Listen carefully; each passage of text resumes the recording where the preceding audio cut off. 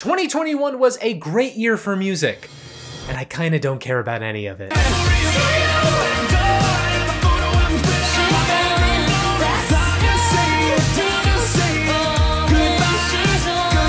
The past 3 years I've done top 10 lists, I've raved about the year in total and the great music we got. But there was something about 2021 where I'm just kind of ambivalent about it all. Now, I'm careful not to say 2021 wasn't a good year for music, because if I did, then I would be proven categorically false. 2021 was a great year for music. If you're the kind of person who has functioning ears and a passing understanding of what a St. Vincent is, there was an album for you released in 2021. And what I'm about to describe is very much a good problem to have, but the sheer quantity of good to great albums released ended up feeling like a wash. A great album would be released, everyone would talk about it and call it an instant classic, and then it would vanish from the discourse in a week. But that's not to dismiss the albums that I'm about to cover. If anything, this list ended up being a lot weirder than I initially expected. As with all my lists, I ask that you not hold me to the specific rankings of these albums. They are my 10 favorite of the year, but them being placed in a numerical hierarchy like this is just because I think top 10 videos are fun to do. And please feel free to leave your favorite albums in the comments below, and check out the playlist in the description with all of the songs that I bring up. So, drum roll please. Number 10. I was debating with myself whether to put this first record on here because it has a certain advantage that the other records don't, and I didn't know if it would be fair to put this one higher. But man, this record took up such a huge space in my brain. It was all that I thought about for a few months straight. And like when I go to sleep, I don't think about it. Like when I'm asleep, I feel all right. But it's basically from the moment I wake up, I just get this feeling in my body, way down deep inside me. I try not to fight it. Describe it! Alright, a few things start to happen. The vision starts to flatten. My heart, it gets to tapping. Number 10 is Bo Burnham's Inside. So yeah, that's number 10. If you'd have told me a year ago that I'd be locked inside of my... When I talk about Bo Burnham's Inside, I feel like I lose. Bo's previous comedy specials have been meta dissections on comedy and performing, but I've often felt like they were held back by still having to be comedy performances. This section from Make Happy especially, where he says, I know very little about anything, but what I do know is that if you can live your life without an audience, you should do it. And then immediately goes back to performing for an audience. His special from this year, Inside, is not held back by that in the slightest. It is a comedy special, a deconstruction, and a communal exhale. Bo internalized the past 2 years of Hell World and made what will likely go down as one of the defining works of COVID times. But I think, more than any of that, it's a plea. It's that monologue from Make Happy stretched out to 90 minutes. And the overall message is to try to lead a fulfilling life and run from the banal horror of as fast as you can. And yet, here I am doing that. I am making about Bo's plea for us to stop consuming. I feel like I lost. Anyway, I should probably talk about the accompanying album. Sound-wise, it's a mix of the comedic piano work Bo's become well known for, and fairly buoyant, if also ironic, bedroom pop. It's a basic sound, but considering the special they're attached to, I'm not expecting a full orchestra, you know? In fact, I've never considered Bo to be a great songwriter. Great musician, sure, but most of his songs leave my head as soon as his specials end. Inside, on the other hand, has songs that work just fine when removed from their initial context. FaceTime with My Mom Tonight and Sexting are solid down-tempo jams. How the World Works could be a Broadway show tune with its upbeat piano and anarcho-communist sock puppet. Same with Welcome to the Internet. I don't think it says anything new about the internet per se, but it's all about presentation, the razzle-dazzle, the gradual increase in tempo, You should kill your mom. That funny feeling is such a haunting track about the quiet terror of modern life. It's the best song Phoebe Bridgers hasn't written yet, so naturally she started playing it on tour this year. Even the shorter interlude tracks like Look Who's Inside Again, the 2 Bezos songs, Don't Wanna Know, while they gain most of their power from the special, their melodies and production could certainly hold up on their own. And White Woman's Instagram is this perfect corporate girl boss pastiche. I know it got some flack for being insensitive, but I think it does leave room to widen out and acknowledge the humanity behind the stereotypes. The bridge specifically, where the aspect ratio literally widens, which leads me to reason 1 as to why this one is at number 10. It's not just an album, it's a visual special. To me, that gives it a leg up because I'm not only genuinely enjoying Unpaid Intern on its own merits, but I can't help but separate it from Black and White Beau with his small little glasses. Reason 2 is, I don't know if this special is gonna age well. Not because of anything Beau says, though he seems to recognize that potential with the song Problematic, but rather because this special is so firmly tied to its time, both in terms of what it's about and how intense the reception was. If you mention Inside to me this time next year, I feel like my response will be, Before its time, Inside and its soundtrack were exactly what we needed. You did it!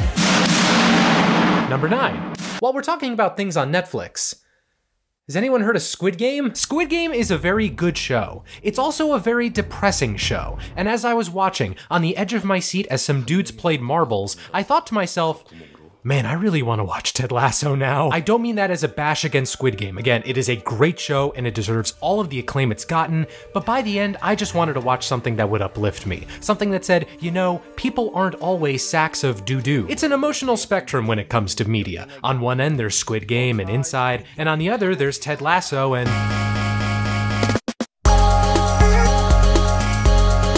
Producer Porter Robinson has always been a source of uplifting electronic dance pop, but his latest record, Nurture, is the best showcase of his talent, largely due to how it uses nostalgia. The record is always using sounds and timbres that vaguely gesture to the past, whether it's an implicit reference or even just grainy distortion on a vocal. How a musician uses the sample made famous from It Takes Two, or Do Re Mi Fa Sol La Ti having these high-pitched vocals that remind me of Navi from Ocarina of Time. But simply reusing elements from the past doesn't make an album great. In fact, it can often make an album grating. Nurture avoids this by using these elements to supplement already excellent songs. Musician, Get Your Wish, Look at the Sky, Unfold, Something Comforting. They're the kind of songs that beg to be seen live, not just for the music, but for the potential collective experience. They're basically investments in euphoria. And on the other end, the outright bangers are offset by intimate moments like the opener Lifelike, Wind Tempos, and Blossom. By the end of its runtime, Nurture leaves you with a warm feeling inside, and not that kind of inside. It's one that is wholesome without feeling corny. I think what keeps it from coming off as corny is the understanding that nostalgia is not purely joyful.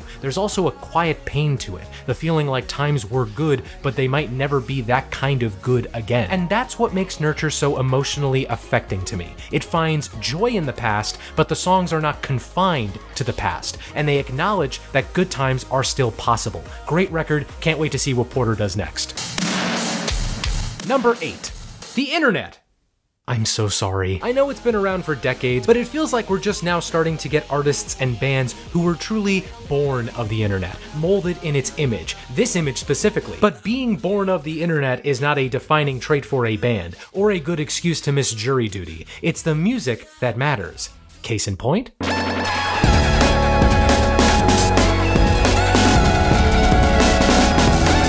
Chances are, while you may not know the name Left at London, you might know the name Nat Puff. She's been a mainstay of the internet for a while, and for good reason. She's a very funny person. I only had a passing knowledge of her up until a performance she gave at a festival back in 2019, and then someone recommending I check out her music last year. So when I heard she was releasing her first full-length album, TIAPFYH, I set out on a mission to make it up to past Mike. This one is a record where detours pop up frequently, whether it's abrupt changes in instrumentation or entire breaks from the sonic norm. The Ballad of Marian Zionchek, for example, is a piano ballad written about the congressman who pushed for the New Deal while battling many public debacles. But while it's a sonic detour, it's not a thematic one. Marian Zionchek was believed to have suffered from untreated mental illness, and towards the end, Nat reckons with what he could have done if he was given proper treatment. And that concept of mental and emotional wellness serves as the backbone for the whole album. Pills and Good Advice is a 10-minute opener that earns every minute of its runtime. It not only sets the expectations for the whole record,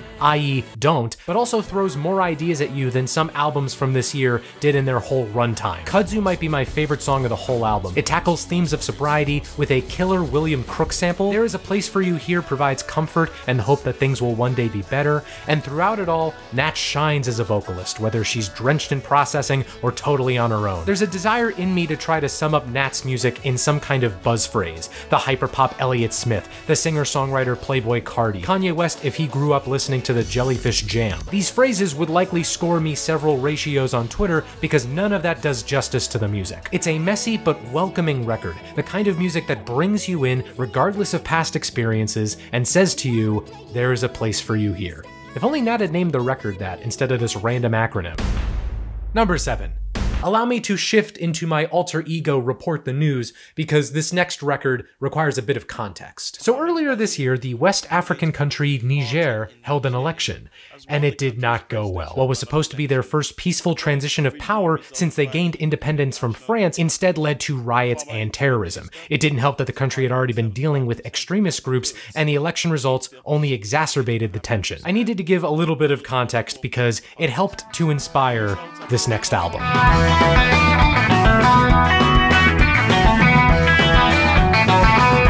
I should also give some background on Nigerian guitarist Mdu Maktar. He's been active in his homeland since 2008 with 4 albums under his belt. His latest record, Afrique Victime, however, is his first with Matador Records and thus his biggest exposure to the world at large so far. And I'm so happy they signed him because this album is excellent. Maktar's music falls within the umbrella of Tuareg music. It's a genre that I'm not well versed in, but from what I've researched, its qualities include repetitive rhythms, group chants, and a wholehearted acceptance of blues music and the electric guitar. No matter the song, Mdu and his band excel at crafting these looping, hypnotic rhythms, each band member's contribution often placed in such a way as to almost lull you into a meditative state. Tracks like Talatanam and Layla feel like songs you'd sing with friends around a bonfire with their focus on acoustic guitar and call-in response vocals. Even when the energy picks up and the electric guitar pierces through, like on the opener Cheese Meatin', it doesn't take away from the rhythm. However, there is one very big exception.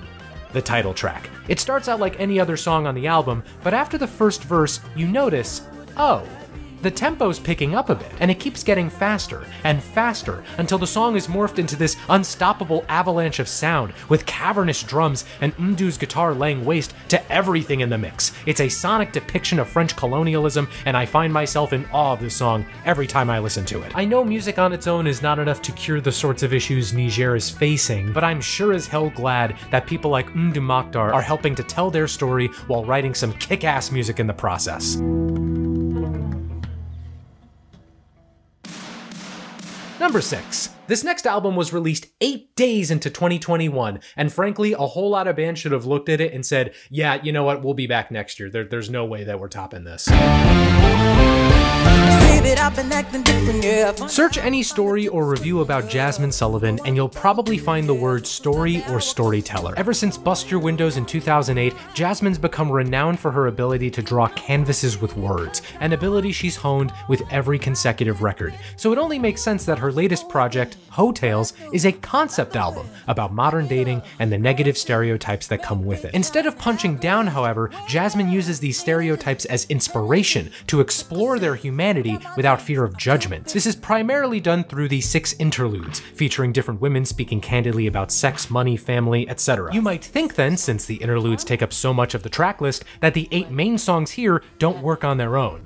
Oh, you sweet summer child. These 8 songs are some of the finest pop music of the year. Jasmine's voice is the glue that holds it all together, with quality guest appearances from Ari Lennox, Anderson .Paak, and her. Put It Down and On It are the 2 most sexually explicit songs, with both having a theme of intimacy reduced to a transaction, a subtext that becomes text on the other side, a song explicitly about the dream to escape being broke and marry someone rich, set against the futile cycle that poverty can be. I cannot say enough good things about this song. It's the best one on the album and one of my favorite songs of the year. Not only is Jasmine's lyrical empathy so palpable, but her singing performance is stunning. Pick Up Your Feelings is a searing tell-off to a cheating ex with vocal runs that are just... The Lost One features the narrator as the one who cheated. There aren't many moments where Jasmine writes lyrics that are purely black or white, or at least when they do pop up, they're balanced by other songs on the track list. In fact, balance might be the key factor to Hotel's success. No lyric feels unfair, no instrument overwhelms the mix, everything is in its right place. Just like this album's placement on my top 10 list. Number 5. 2021 will one day be recognized by historians as the year that I finally got into TikTok. It's a good time, some cool people, some good memes, bing bong. Naturally, I follow a lot of music people, and my For You page usually has a few bands doing short, goofy songs. But while they're very good for that quick hit of endorphins, they don't leave any sort of lasting impression. So when a band does pop up on your For You page and does leave an impression, then it does behoove you to keep tabs on them. Especially when they end up making the best pop album of the year. Mika Tenenbaum and Matthew Lewin started off their music careers in a prog rock group, but when that band broke up, the two turned for inspiration to Grimes and Caroline Polachek and Charlie XCX. Now those are all artists that dabble in 90s and 2000s electropop, but Magdalena Bay's presentation is all but drenched in it. Like Left at London, Magdalena Bay appeared to be born of the internet, which becomes clear as Magdalena Day when you look at their website. I'm so glad to see Space Jam influencing website UI to this day. From the visual presentation to their keen understanding of social platforms like TikTok, Magdalena Bay have proven themselves as marketing masters to Gen Z and millennials. But I think, most importantly, they know that all of that doesn't actually matter if you're not writing great tunes to back it up. And clearly, Magdalena Bay do not write great tunes, as evidenced by their latest album Mercurial World being on my top 10 albums of 2021 list. Wait. This album shows how diligent of students Mika and Matthew are to Charlie and Caroline and Grimes, tightly packing together influences from EDM, chillwave, and hyperpop. Plus, Magdalena Bay definitely resembles its namesake in one way. It's got hooks for miles. Secrets Your Fire pulls in disco sounds with lyrics about influencer culture and parasocial relationships. You Lose is about creative frustrations and the race to make something of yourself before you get old, communicating that tension with layers of distorted synths. Sherry belongs in dance clubs around the world, reminiscing on the loss of a friend with a well-paced instrumental build. It eventually crashes straight into a wall of synths, only to build once more. The title track sets the tone, with lyrics about making it through a strange world with your partner, with an interpolation of Madonna's Material Girl at the end. It closes out with the beginning, which eventually morphs into a full-on dance party, and don't be fooled, tender moments still find space on the track list, like Hysterical Us and Something for Two. I don't think you'll find a better showcase of synthpop from 2021 than Mercurial World. Number 4.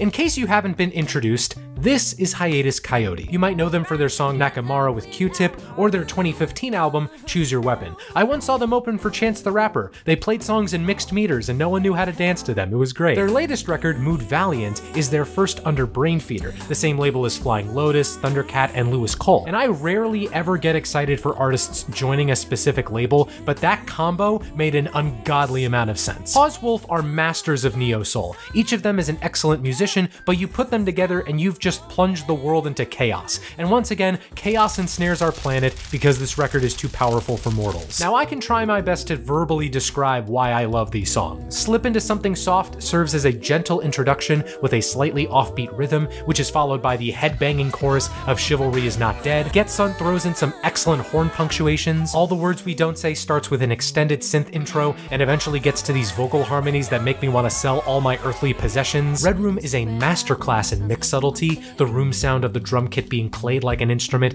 the slight auto-panning on Napalm's voice, and the way her voice takes on the timbre of a saxophone towards the end. But frankly, any sort of description I can provide will not communicate just how much these songs slap.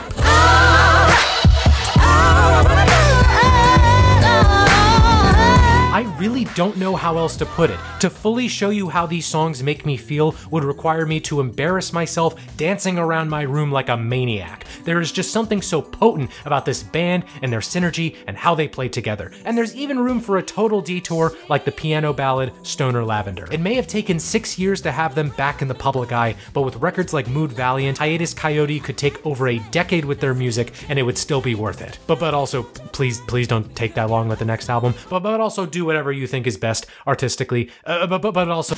Number 3. Donda vs. Certified Lover Boy. Was there a bigger event in music this year? Yes. Was there a bigger letdown if you didn't care for the finished result? Yes. But was there a bigger face-off in music this year? No. The two biggest stars in hip-hop released highly anticipated projects in the span of a week, and it had the entire internet asking which was the better record. So it's time to decide. What was the best rap album released between August 29th and September 4th, 2021? Neither of these.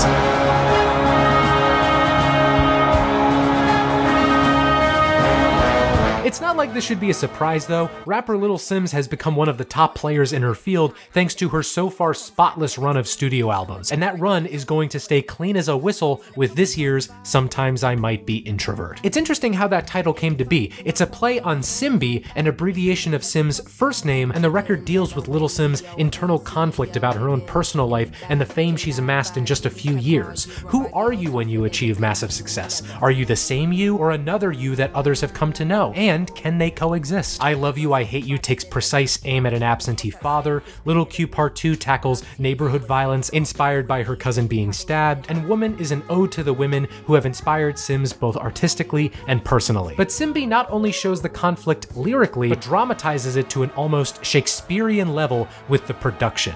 Between producer inflow and the orchestral flourishes, for my money, this is the best sounding record of 2021. The opener Introvert straps you to your seat, alternating between a commanding orchestra and a tight rhythm section. As the record goes on, these two sides vie for your focus. Tracks like Point and Kill and the closer Misunderstood veer more towards the live band sound. You even have tracks that incorporate more modern rap production like the 1-2 punch of Rolling Stone and Protect My Energy. Without a doubt, this is my favorite rap album of the year. Lil Simz might be an introvert sometimes, but she's more than capable of delivering a powerful personal statement. Stellar work. I feel like there's a little bit of a clang. Number 2. Remember when I said this list ended up being a lot weirder than I thought it would be? Yeah, for this next record, it was exactly what I expected.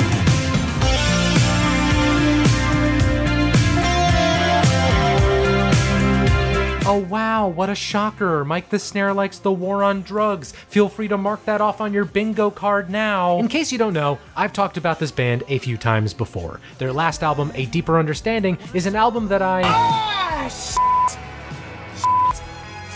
liked a good deal. And while that record kept me coming back for years, I was still so excited for whatever the group would drop next. But I didn't expect their next album to be a full dive into synth pop with lyrics about partying all night long. Oh wait, sorry, I got them mixed up with the Black Eyed Peas. Just kidding, their new album, I Don't Live Here Anymore, was what I expected for the most part. You take tight propulsive drums, infectious guitar melodies, a dash of cheesy synths here and there, Adam Granduciel vaguely singing about personal struggles and the passage of time. The war on drugs have so effectively solidified a template for songs that make me go. But having a formula is fine by me when your formula is as consistent and excellent as this. Name a track on here and I'll tell you why it's great. Living Proof, Yawn. It showcases a newfound tenderness in the band as Adam muses about the unstoppable passage of time. Same deal with Rings Around My Father's Eyes. Change, usual war on drugs greatness with a driving beat and some gorgeous piano work. I Don't Wanna Wait, key change after the second chorus, that's all I've gotta say. Occasional Rain, a perfect way to close things out, feels like a gentle comfort from a dear friend. The title track? Do you have an hour to spare? The lyrics about knowing you have fully moved on from a place, that perfect guitar hook, the backing vocals from Lucius, the fact that it's in F major, I can't confirm it, but it feels like Adam Granduciel wrote this song for me. I suppose you might be asking now if I prefer this over A Deeper Understanding, and honestly, there's no way I could answer that right now. I loved ADU on first listen, but it took years of repeated listens before it solidified itself in the MTS Hall of Fame. Only time will tell if I Don't Live Here Anymore occupies the same place for me. What I can say is, I love this now, and I can't wait to live with it for years to come. Before we get to number 1, here are 10 honorable mentions. To start, sorry. I feel like if you're gonna be mad at me for omitting any record from the top 10, it's probably this one, and it was close. But still, that doesn't take away from Tyler's most fun record in years, combining his ear for production and aesthetic with the structure of a 2000s mixtape. A rock band that's been getting buzz for the better part of the past decade with a record that fully delivers on all their promise and then some. The back half in particular is the kind of stuff that I'll tell my kids about at bedtime. And that's the tough pill to swallow. An alternative hip-hop masterwork as two people process the death of a band member and close friend. I don't think I'll be revisiting this much in the coming years, but very few records left as strong or as immediate of an impact as this. Wait, could this be true? I know Genesis Owuzu has been getting a lot of buzz in online circles, but even still, his debut album feels like getting in on the ground floor with an artist who shows boundless potential, one of the most sonically varied records of the year. Chloe Moriondo's I Eat Boys was my most listened to song on Spotify this year. That might surprise you, but it's so perfect in its simplicity, which kind of sums up Chloe's second album, a delightful collection of indie pop punk. Yeah, this one kind of had to be here. Therapy is temporary, but Lucy Dacus is forever. A sophomore album from Lindsey Jordan detailing a breakup in relatable detail while delivering some grade A alt-rock bangers and bops. Keep it transparent, y'all. JPEG Mafia's producer tag is You Think You Know Me, and it was with his latest record LP that I fully realized that I don't. But I'll be damned if there's another artist out there who makes that realization so exciting. Whether you check out the offline or online version, it's an excellent rap album.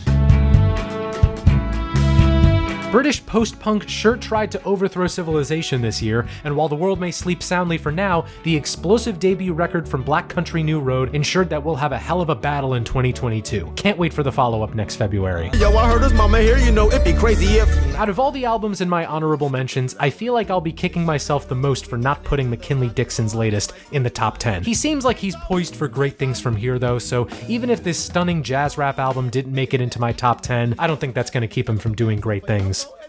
And now, number 1. With my year-end lists, I usually try to find a theme for the year, and this year I kinda didn't want to. I don't know, maybe it's because of the past 2 years we've had, but I was tired of trying to find some greater meaning in the music I loved, and this year I really just wanted music that would prove that music could still be music, that somehow combining different types of wiggly air could give you goosebumps, or pick you up after a rough day, or give you a nuanced portrayal of someone else's life. And there was one record that did prove just that. A record that I didn't get to listen to well after it came out. And as you can tell, I am so glad I finally got to it.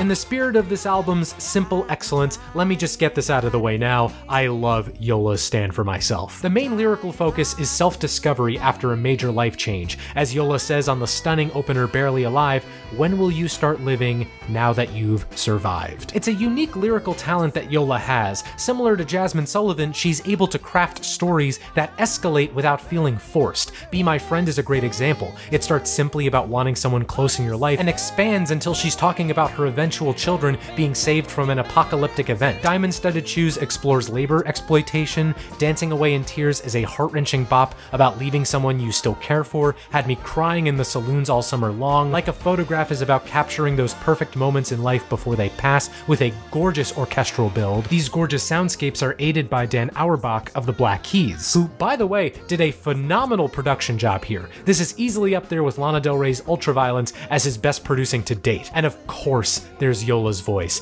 a wonderfully dexterous instrument from the hushed intimacy of If I Had to Do It All Again, the pained pleas on Be My Friend featuring Brandy Carlisle on vocal harmonies, and the raucous belting towards the end of the title track. There's no way you can listen to Stand For Myself in full and not walk away feeling more fulfilled. It captures a complete emotional journey, like watching a dear friend suffer a tragedy and come out a stronger person, and it is my favorite album of 2021.